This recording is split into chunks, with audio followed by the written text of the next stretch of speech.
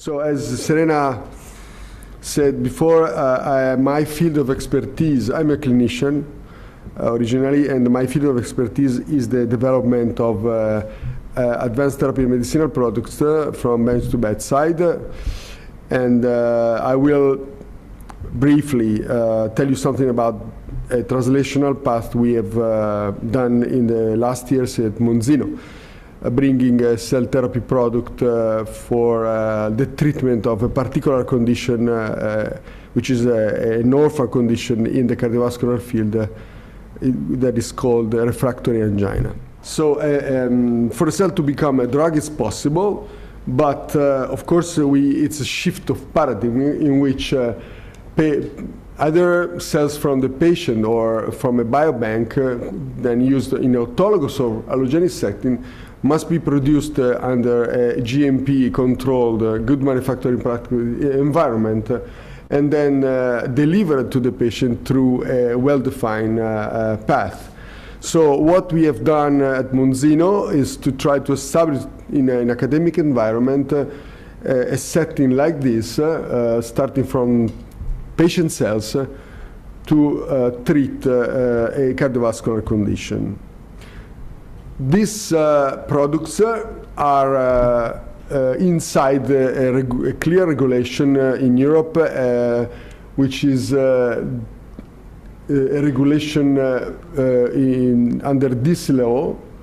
And the products are called ATMPs, and ITMPs are these categories like tissue engineering, cell therapy, and gene therapy products. All these products are defined advanced therapies, and I was honored to be a TEMA inside the committee, which is called CAT, Committee for Advanced Therapies, that is in charge of evaluating the marketing authorization process to become commercialized Europe-wide. The regulation has specific features according to the type of product we are dealing with. Today, we will talk about a product which falls in the category of somatic cell therapy, which is therapy either used in allogeneic or autologous setting that use cells to treat pathologies in the patients. As for which have been in the last 20 years the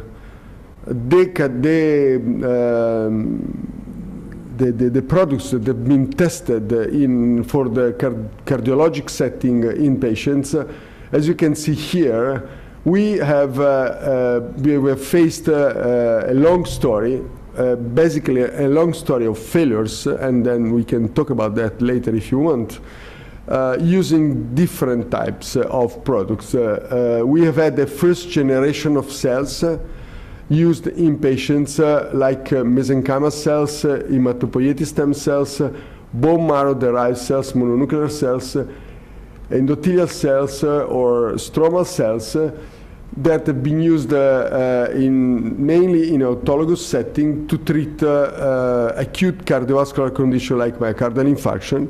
Then a second generation of cell therapy products that have been developed which are now under testing either preclinical or clinical, like cardiac-derived cells or iPS, induced pluripotent stem cell-derived cells. And then we are seeing a third wave of products which have been classified as cell-free products, which are RNAs, exosomes, factors, or patches, or the combination of these cell products which are delivered to the patient with the same purposes. What we will talk today is the translational path of a first generation cell, and you will see a second generation cell type coming from the heart that we are now developing at Monzino. The long story of this number of products has been cumulatively disappointing, that has to be said, for a number of reasons, including difficulty to identify the best cell for the best patients, heterogeneity of condition treated, and the lack of standards, of manufacturing standards that have affected the field so far. So I think one very important issue we have learned, one important lesson we have learned in these 2 decades is that there is the need to identify a matching between cell potency and the disease and the peculiarity of the condition that has to be treated. Without this match, without matching the cell with the patient, probably you will likely fail in the translational path. And this is what I'm alluding now. So this paper has a few years, but the concept in general is that, for example, for bone marrow cell therapy for ischemic heart disease, which is mainly myocardial infarction, although the majority of trials and meta-analysis have been positive. This is a paper which has been basically a meta-analysis of meta-analysis. You see that the majority of papers have been positive in terms of surrogate endpoints, so early phase clinical trials with cells coming from the bone marrow, either for acute myocardial infarction, of chronic heart failure, ischemic heart failure. Despite that, the clinical benefit eventually was very, very mild. And the problem, in this paper we have considered 24 meta-analyses of about 80 randomized clinical trials. And the problem, as I said, was that the heterogeneity of target disease, the inclusion criteria, surrogate endpoints chosen to demonstrate benefit, methods of delivery have, in the end, generated a weak functional benefit when present, and there's no conclusive data about clinical impact. So this is the background. So it's a long story of failure. So we have to learn a lot from this long story of failure to envisage the future and to complete the translational path from bench to bedside successfully. I will try to illustrate what I think could be a translational successful path from bench to bedside and back in the end, as you will see. So after this large amount of work and this body of evidence, I think 2 conditions, clinical conditions, have been identified as most suitable as target for cell therapy. One is advanced ischemic heart failure, New York Association class 3-4, on top of standard of care, of course. And the other condition is refractory angina. I think for these 2 cardiac conditions, it was the shot to try to develop a new product to go on top, because the clinical need is still there, and what we are doing today is just or slowing the progression of the disease or treat symptoms. There's no etiologic therapy. Refractory angina in particular is a clinical condition which is a niche of the big population of coronary artery disease patients. About 5% of coronary artery disease patients which undergo PCI, but it's a niche which is clinically relevant because it is estimated that more than 30,000 new cases here in US and Europe are present. These guys are characterized by a very poor health status, a dramatically impaired quality of life because of recurrent and sustained chest pain. They undergo polypharmacy, of course, and they utilize a large amount of healthcare resources because they undergo frequent rehospitalization. This is clearly an unmet need in the cardiovascular arena because the last drug that was which is ranolazine, that was introduced in the market has now more than 20 years. What we have learned mechanistically, and Serena knows much better than me this mode of action of cells introduced in the ischemic tissue, either in the peripheral condition then, or in the heart, is that these cells act mainly as with a secretion of factors, what we call a paracrine mode of action. And the secretion of factors produce a number of effects, including the most important, vasculogenesis and angiogenesis. This was clearly demonstrated for a number of cells, including bone marrow cells, either mesenchymal cells or mononuclear or positively selected, like CD34 cells and 133 cells. So the paracrine indirect mode of action generating vasculogenesis and angiogenesis is very appealing, of course, for a condition like refractory angina, in which there is a lack of perfusion. Refractory angina is characterized is a clinical correlate of lack of perfusion into the cardiac muscle due to very advanced coronary artery disease. So this is what I have told you about the matching between the potency, what is called potency, at least in the regulatory setting, of the cell type, potency, and the clinical need. So there is a need of perfusion into the myocardial muscle because of inadequate blood supply. And there is a potency, a mode of action of cells acting in a paracrine manner, producing new vessels. So this match is interesting because if you can exploit the potency of cells in patients who need a perfusion, this is could be probably a successful story.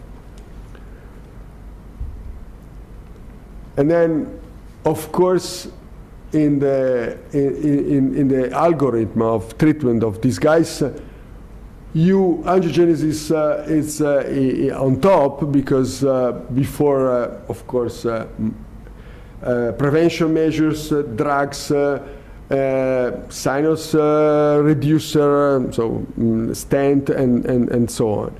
So you are on top of treatment standard, but still you need this new treatment because these patients are clearly undertreated.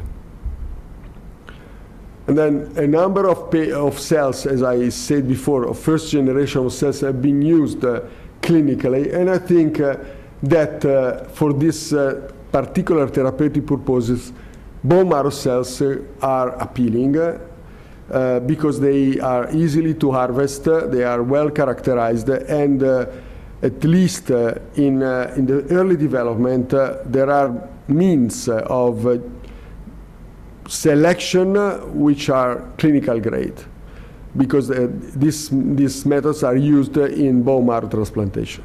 So you have a well-characterized cell, you have a clinical grade selection process, then you are very good to start for a clinical development.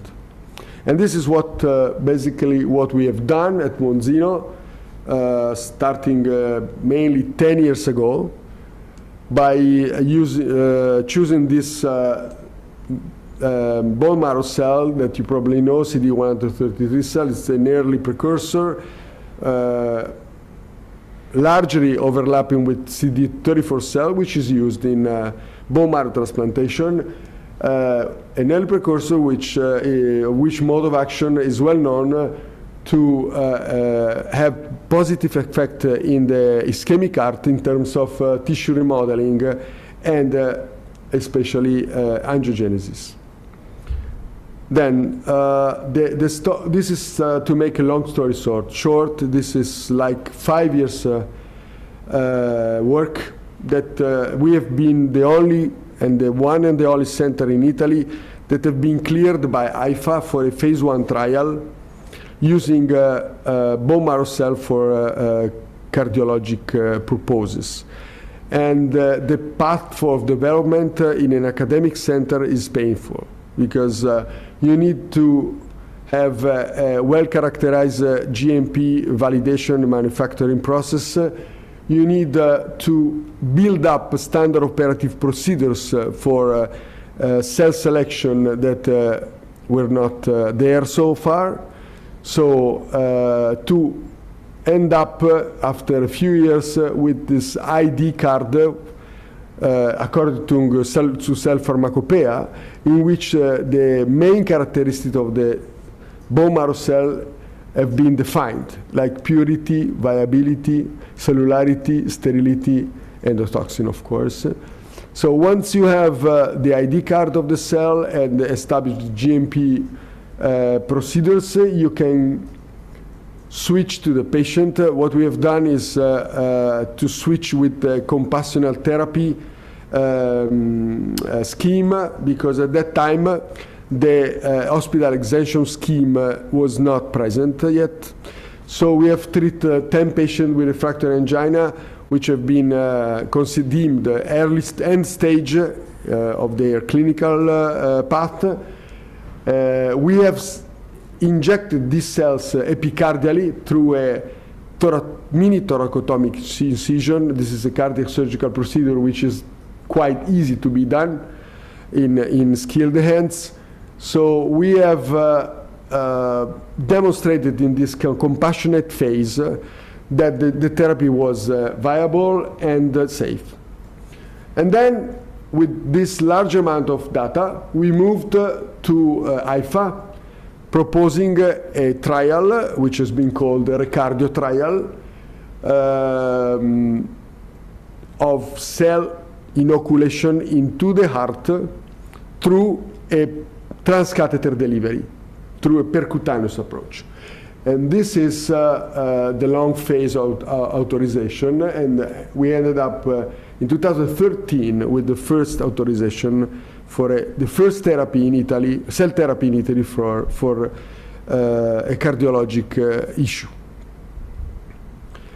Of course, and I will go fast through this process. The background was done in the lab, and I think what Serena, for instance, is doing here at Int'l is a scale up of what we have done 10 years ago in terms of evidence. We have to demonstrate, of course, that this cell, our cells had the endothelial-like features, a secretome adequate enough to produce the effects in vivo in the model of indolent ischemia to create new vessels in terms of arterioles and capillaries.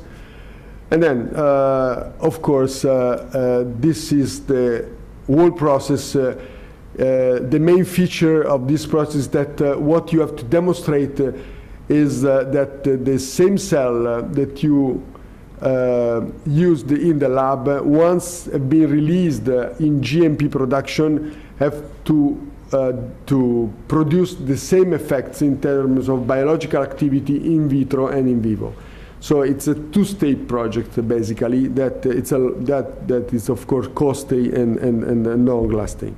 But then in the end, one very important aspect of all these projects that you have to have at home or to partner, and this is our case, with a very experienced GMP environment.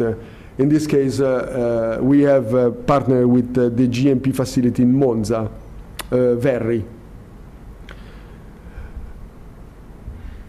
And then, of course, during this long story, we have also published some papers of characterization, manufacturing, and of course potency of this cell type.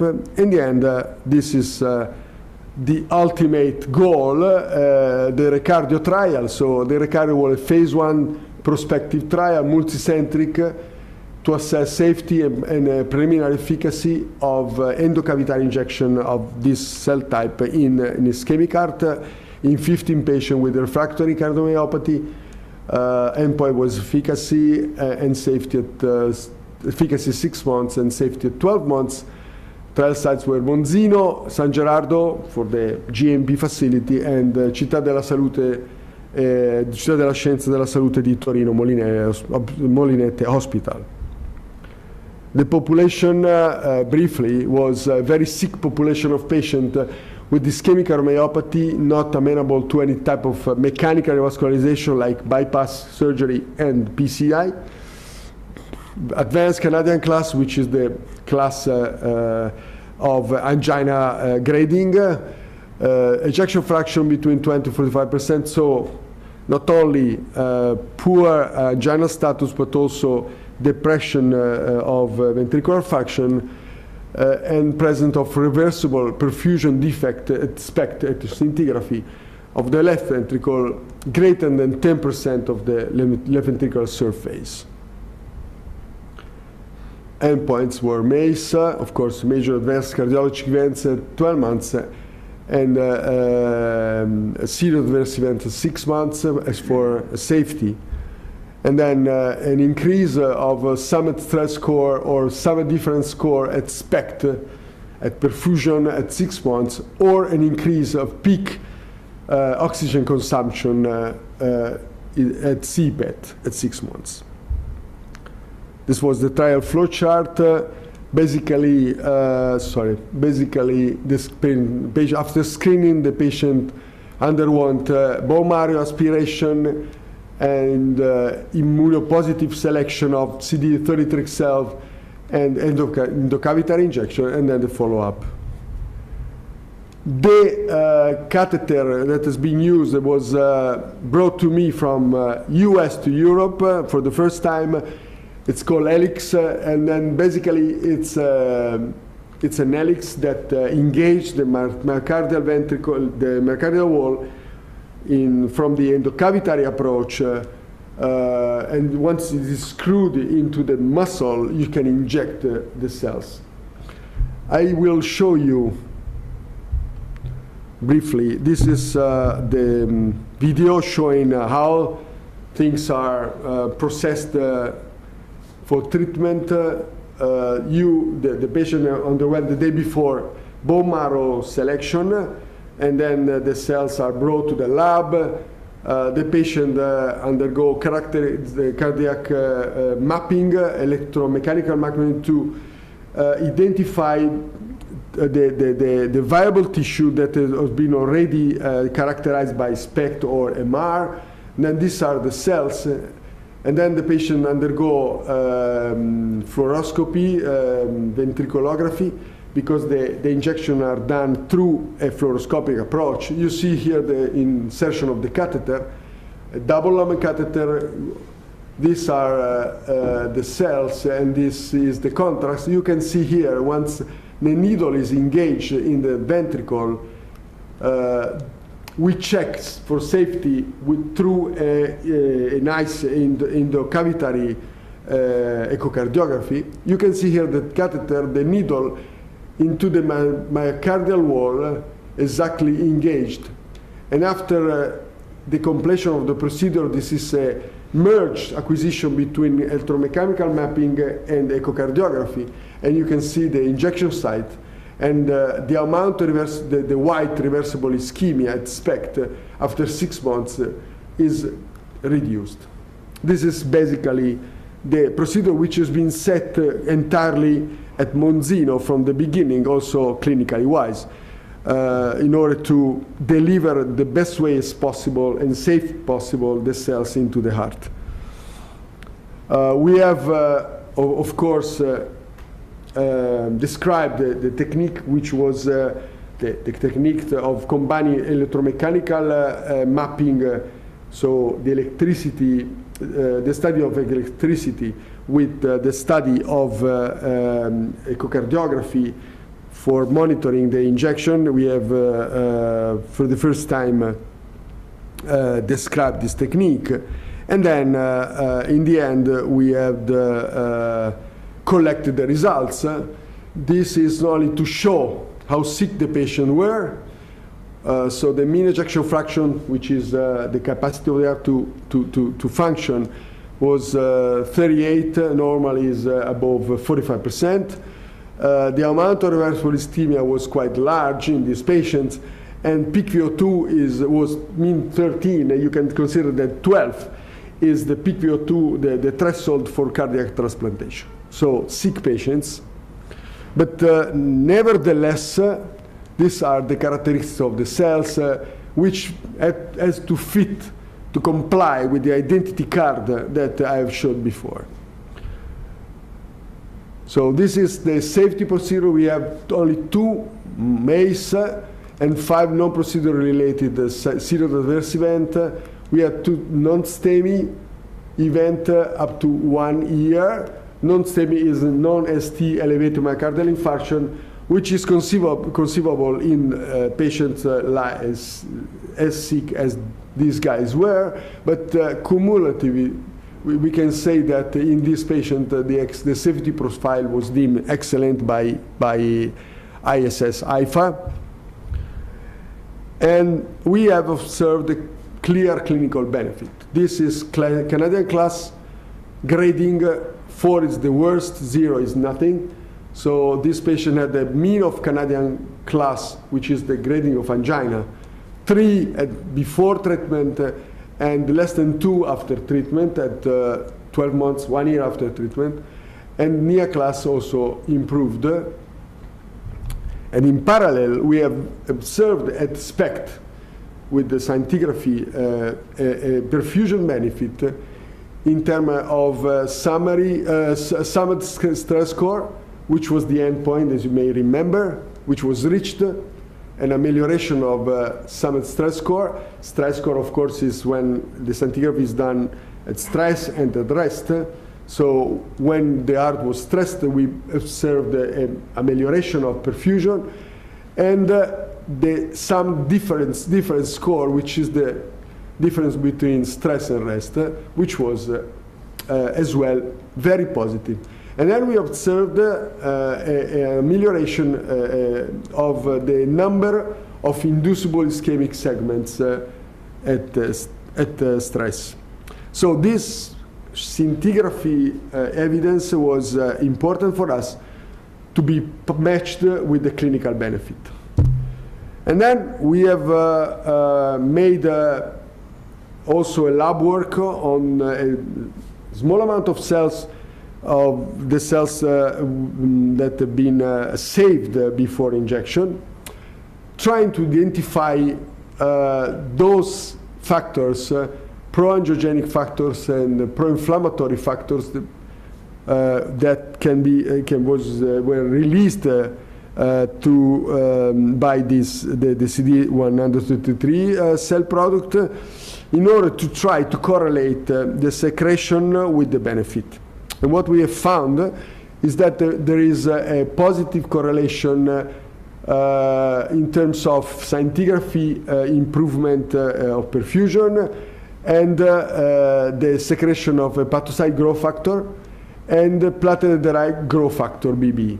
These 2 factors, especially platelet-derived growth factor, are well known, well described in angina as factors present in the blood of patients with unstable angina.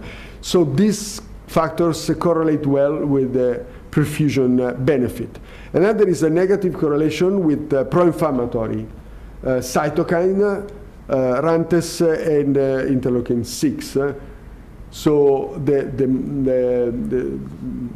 worst is the clinical benefit, the higher is the production of inflammatory cytokine. This is something that was already expected but never demonstrated in patients. So the inferences were that in our hands, this cell type, it's a promise, it could be exploited in clinic for a treatment on top of standard therapy for refractory angina. And we were not the only ones showing that.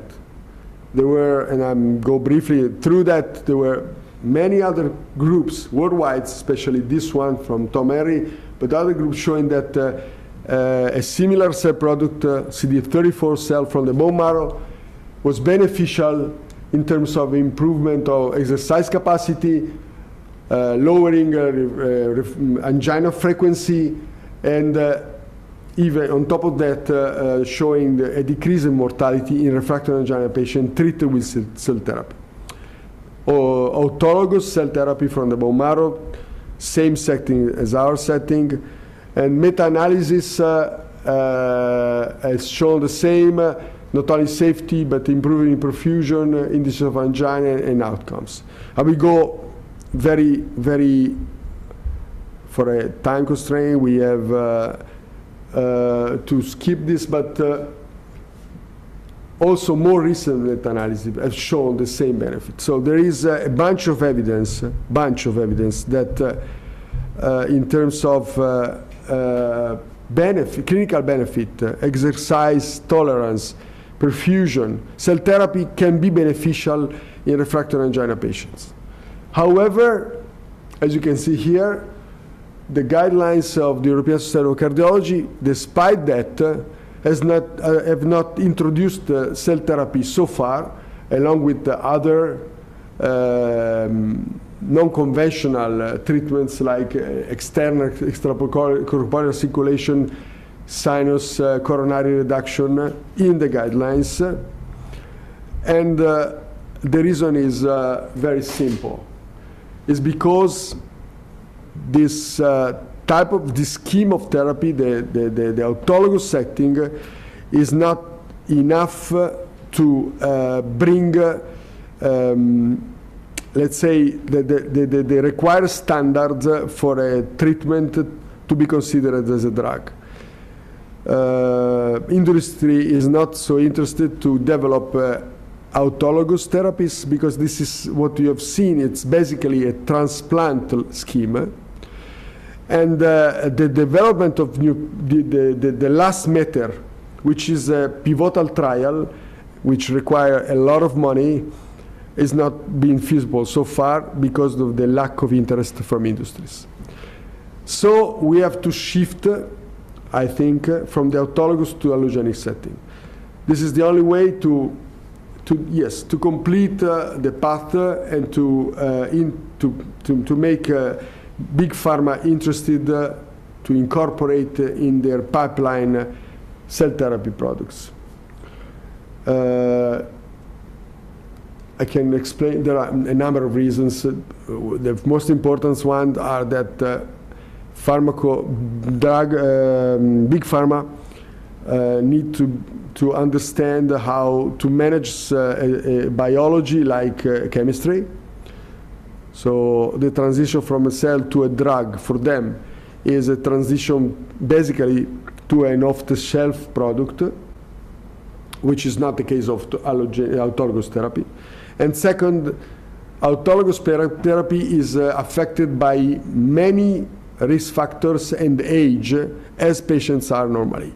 So you use patient cells which are affected by the same problems that the patient itself. So these are the two main reasons why allogenic setting is probably more suitable for cells to become drugs.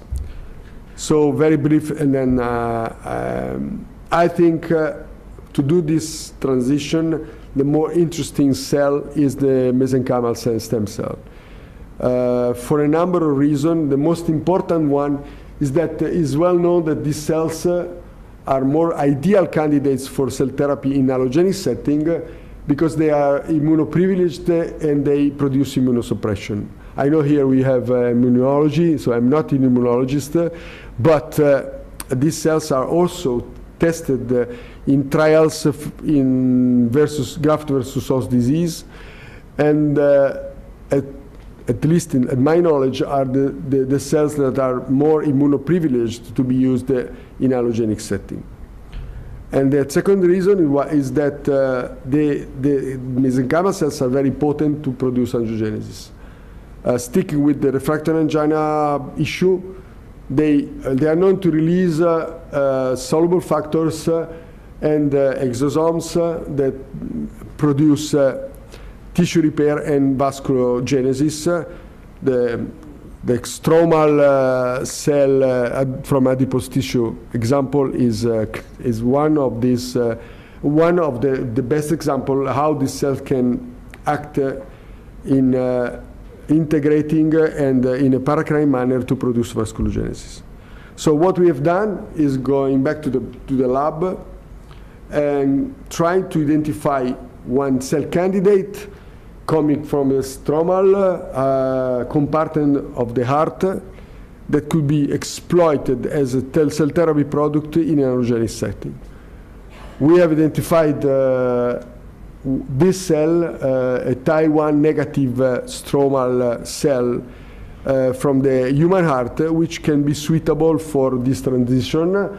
I don't have the time to explain exactly all the lab work we have done so far on this cell, but what we have observed is that as for the surface marker profile, the CD90 negative stromal cell has a strong endothelial feature along with the immunological markers and mesenchymal marker.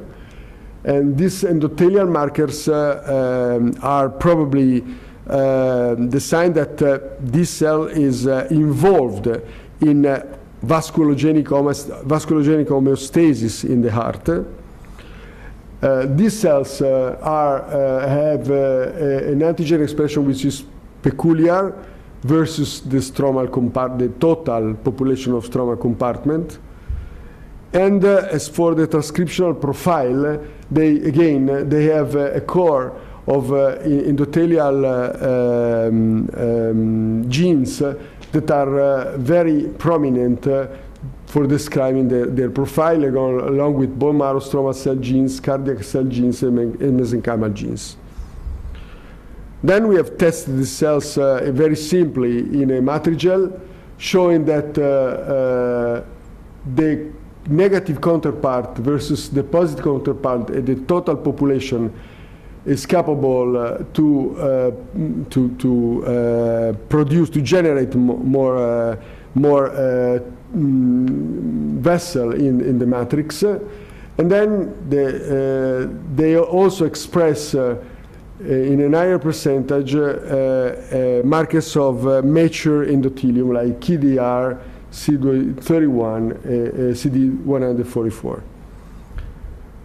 And then we have tried to understand if these cells could be also cardioprotective in an hostile environment. We have taken advantage of a model of cardiotoxicity, of spontaneous cardiotoxicity of cardiomyocyte derived from patients with Duchenne dystrophy. These guys have a well-known pattern of cardiomyopathy, and the cardiomyocyte generated from IPS from Duchenne patient have features of cardiotoxicity, spontaneous cardiotoxicity in terms of TNF release and troponin release. And now we have challenged ourselves against the positive stromal cardiac counterpart, the total mesenchymal population, and other two clinically relevant cells like CD34 coming from the bone marrow and the cardiosphere-derived cells. We have challenged ourselves to protect Duchenne cardiomyocyte from releasing TNF-alpha and troponin, showing that there is a clear advantage of the CD90 negative compartment. And then we have also tested in a myocardial infarction model, in mice, the negative fraction versus the mesenchymal population as a whole, the 90 positive cardiosphere-derived cells and bone marrow-derived cells, showing that our stromal CD90 negative compartment is able to recover function at day 21 after myocardial infarction in mice much better than the other cell tested, and to reduce accordingly infarct area and infarct wall thickness, to increase infarct wall thickness. So cumulatively in mice in vivo, it seems that the CD90 negative counterpart cell fraction is more potent to protect the heart from the ischemic insult. And finally, we have also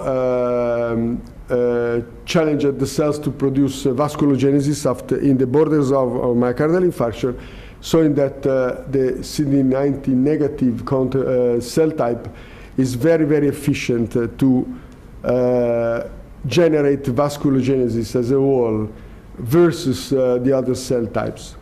So in the end, I think we have identified a subpopulation of the stromal compartment of the human heart, which is highly committed to vasculogenesis, has mesenchymal features and endothelial features as well. Of course, further experiments are warranted to demonstrate how this cell can contribute to vasculogenesis in terms of integration and the paracrine effect. But I think on the base of what we have observed so far, and on the base of a method that we have patented to isolate this stromal compartment in a GMP-like, so exploitable manner in terms of industrialization, so bioreactors, GMP, and high efficiency and quality production. So all this study has generated a product by process technology which has been patented, which is suitable for the clinical translation. And then very recently, from we have attracted the interest of investors, and we have founded a startup with the intention to bring this cell therapy product in an allogenic setting to refractory angina patients. The startup is called Holocare. And then that's it. So I'd like to thank all my collaborators in the lab and the Holocare people as well, which have been, especially Elisa. She was one of my collaborators in the lab, and then she has decided to move from lab to industry, to the startup, and challenge herself in this endeavor. And finally, let me thank Beatrice. Beatrice was the person who without her, any clinical study I've shown you was possible. So the person was central in developing the clinical story that I have illustrated so far. Thank you for your attention.